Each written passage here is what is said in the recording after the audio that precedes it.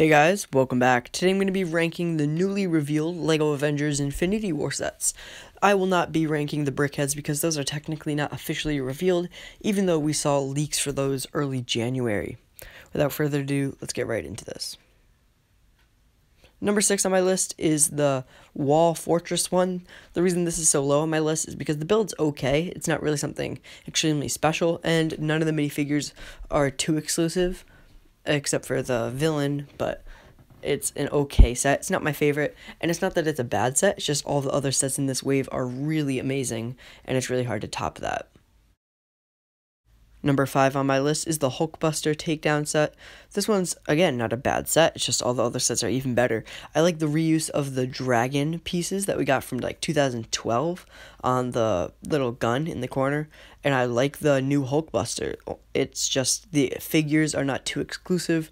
We got Bruce Banner already, and the Falcon isn't too exclusive, although I do like the new Proxima Midnight and the Outrider.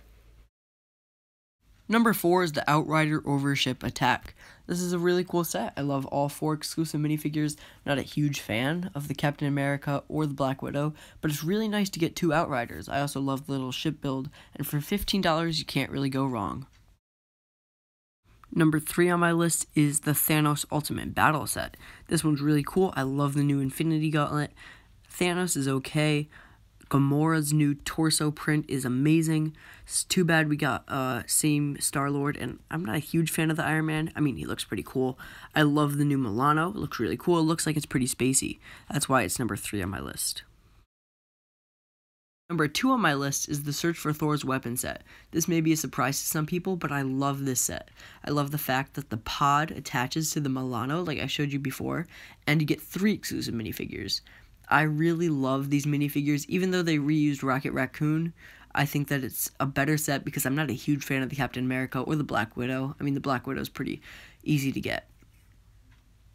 Number 1 on my list is definitely not a surprise to anybody. This one's an amazing set. It's an awesome build. Even if you're not a Marvel or DC fan and you just like city sets, this is a perfect city set.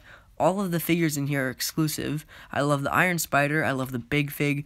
I like this version of Iron Man better. I love the reuse of Doctor Strange, and just the whole Peter Parker's bedroom and the Sanctum Sanctorum looks amazing.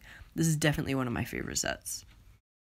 So those were my picks. If you had some different opinions or some thoughts on this video, let me know in the comments below. If you did enjoy, make sure you give this video a thumbs up. And that's really it. Thank you guys so much for watching this video. Peace out. Bye.